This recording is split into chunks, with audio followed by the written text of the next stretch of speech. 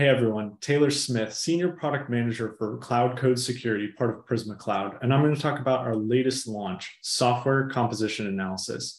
And I'm very excited about this launch. It's about finding vulnerabilities in code throughout the development lifecycle and getting them fixed. So when we talk about software composition analysis, it's really about detecting vulnerabilities in open source packages and their dependencies using a combination of open source and proprietary databases. We embed these findings and service them throughout the development lifecycle in developer tools that are already in use. We're able to generate a comprehensive software bill of materials so you know exactly what components are in your applications. And it's infrastructure aware. So this is really where we're taking traditional SCA a step further and making it so when there's infrastructure components that call on containers, we're able to detect those vulnerabilities. And we're going to extend this further and make the combination of infrastructure as code and software composition analysis a really powerful tool combination that will help you prioritize issues to tackle. And then finally, we detect those license compliance issues as early as in the development phase throughout the entire lifecycle. And all of this is part of our CNAPP offering. And so this is really important. As I go through the demo and talk about all the different components, you'll see that it really flows all the way from code to cloud with full protection, full visibility into the vulnerabilities you have, and protection for those vulnerabilities that aren't patched or 0 days. So with that, let me jump into it. First, I'm going to shift all the way to the left and look at what it looks like if I'm a developer. Now, all these statements at the top are importing open source code that's doing what I would like to do, but it's pre-configured, pre-coded, so I don't have to go through and reinvent the wheel. I can write it myself. In fact, today, most code bases are a majority open source. And so that means that when you look at the amount of code at the end of the day that's compiled and turned into a container image or a binary, most of it is open source. And so that is the attack surface we're trying to secure here.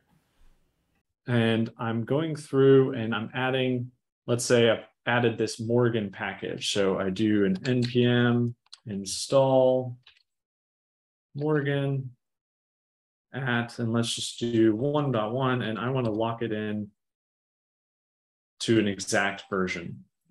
Now, what that's going to do is it's going to install the dependency Morgan, and it's also going to include it in the package.json. So now when I scan that package.json, you can see Morgan has been added.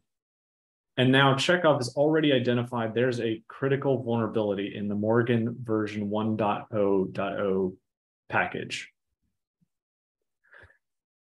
So now I've seen that. I know what I need to upgrade to. I know I shouldn't be using this package, but let's say I do it anyway, and I go to commit.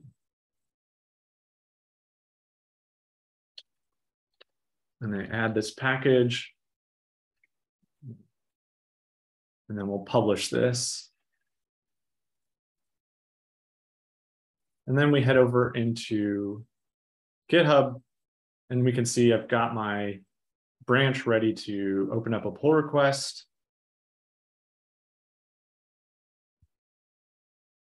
With the changes made. And right away, you'll see the Prisma Cloud app for GitHub will start scanning the change and see if there are any vulnerabilities or misconfigurations introduced. And then they'll flag them, and they'll also block any vulnerabilities based on the thresholds I set.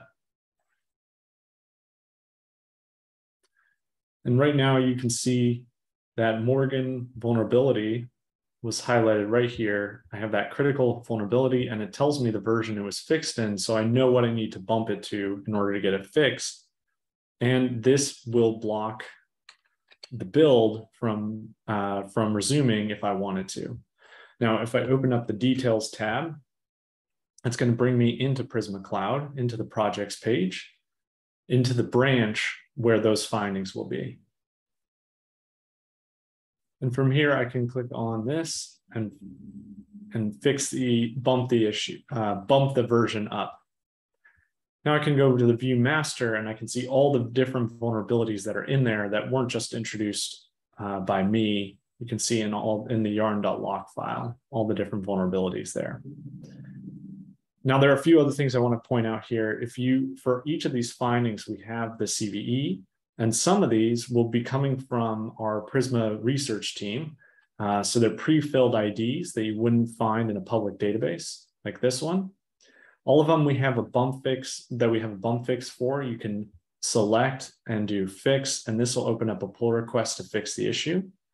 And then it also includes risk factors like complexity, if it has a fix, if it's a DOS vulnerability or RSC.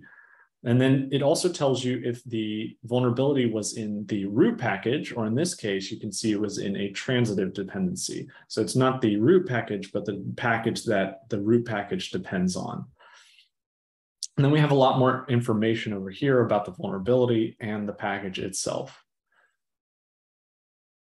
Now I want to jump over from this to the supply chain page. You'll notice that we're using the same data model for both infrastructure as code as well as open source packages. And so you'll see the representation of Terraform here as well as application code in the same graph as we build it out. And you can see the dependency tree for the different package manager files and packages. So here I have got this package, I can expand it, and I can see all the dependencies of the dependencies, as well as the details and errors for that package. From here, you can also generate an SBOM. And so I could take that front end and I can generate an SBOM in either CycloneDX or CSV. And I can choose the different material types that I want to include in the SBOM.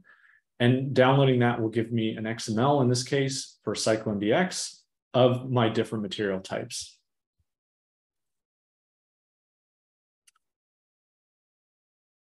Now, once you have all those findings, that's up to the pull request and CI/CD pipeline, and it's blocked all the vulnerabilities.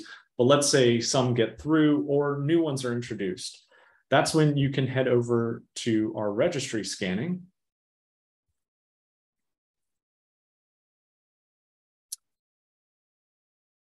And you can see that same image from the registry, where we'll continuously scan the registry for vulnerabilities. And so you can see all the vulnerabilities that were found in the image that's stored in the registry. Now, once your image is built and fully operationalized and ready to be deployed, that's when you need an infrastructure as code template to actually bring in the container image into your runtime environment. So coming back to the developer, if I'm in if I open up an infrastructure as code template that pulls the image, this is where we will scan not only the infrastructure as code for misconfigurations, we'll also find the vulnerabilities that were introduced in the container that was pulled in. So I have all those vulnerabilities that were found in this image. And then continuing down through the lifecycle, once that's built out and your container image is ready to be deployed, you've deployed the infrastructure as code. At runtime, we find we'll continuously scan running containers for those same issues. So you can see here's that same front end, got those vulnerabilities here. I can find all those same vulnerabilities, and I can take that information and bring it to the developers to get it fixed. But now I have that visibility at runtime all the way back through the development lifecycle. And then finally, with our runtime, if you have defenders deployed, you're able to have that runtime protection. And so if you have an unpatched vulnerability, or if there's a 0-day, we have both the defenders runtime capabilities where we can detect and block anomalous process, file, access, and network behavior, as well as our WAS additional capability that will act as a web app and API security layer to prevent any anomalous or known bad, like OWASP top 10 attacks on that container or virtual machine application. And that's our SCA capabilities in a nutshell. Thanks so much for watching.